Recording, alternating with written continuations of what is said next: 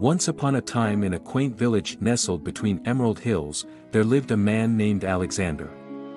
He was known far and wide for his noble character and unwavering dedication to preserving the rich cultural heritage of his people.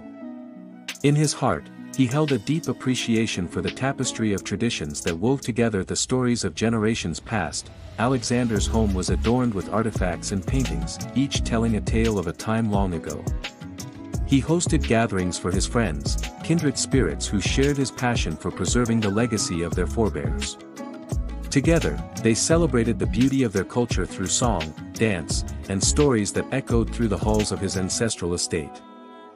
Among Alexander's cherished friends were Isabella, a wise scholar with an insatiable hunger for knowledge, and Marcus, a skilled artisan who could breathe life into wood and stone with his masterful craftsmanship. Together, their friendship formed a bond as unbreakable as the threads in the most intricate tapestry. One crisp autumn evening, as the leaves danced in golden hues outside Alexander's grand windows, a guest arrived unannounced.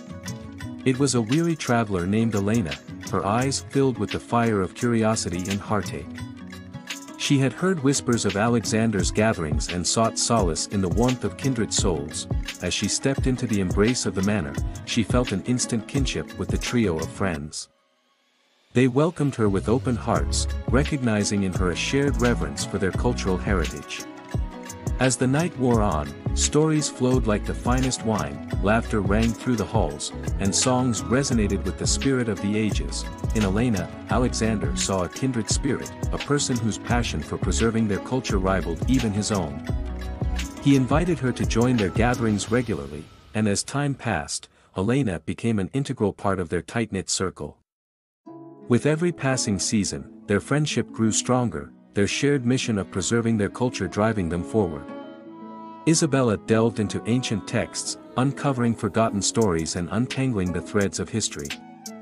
Marcus, inspired by the tales, crafted magnificent sculptures and paintings that seemed to come alive with the echoes of days gone by. Elena, with her fiery spirit, breathed new life into traditional dances and songs, infusing them with a vitality that transcended time. Their collective efforts formed a harmonious symphony of dedication, love, and respect for their heritage. Through their shared passion, they discovered a deeper understanding of their own virtues. They learned that true nobility lay not in grand titles or riches, but in the unwavering commitment to preserving the cultural treasures that bound them together. As the years passed, the reputation of Alexander and his friends spread far and wide. Their gatherings became legendary, attracting kindred spirits from distant lands who sought to join in the celebration of their shared cultural tapestry, and so, the legacy of noble character, friendship, and virtue continued to thrive, leaving an indelible mark on the hearts of all who were fortunate enough to be touched by its magic. The tale of Alexander and his friends served as a beacon of inspiration for generations to come, a reminder that true greatness lies in the preservation of one's heritage and the bonds of friendship that strengthen the soul.